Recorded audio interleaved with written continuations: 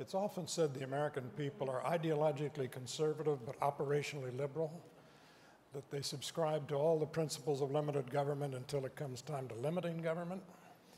Did you find that kind of cognitive dissonance in Indiana? We found some of that. I remember mumbling under my breath more than once that people say they want straight talk till you hear some, tough decisions till you make some, spending cut till you cut some.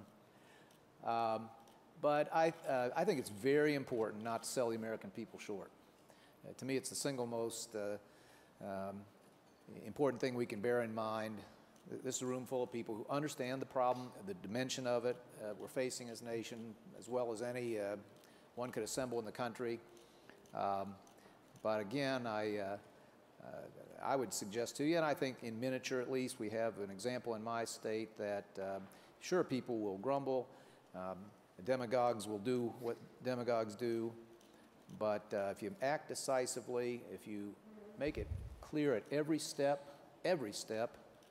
that it is average people and people who are on the lower rung, the lowest rungs of society's ladder, that is your first concern, that's why we do what we do, and then if you deliver results that you can not only survive but thrive.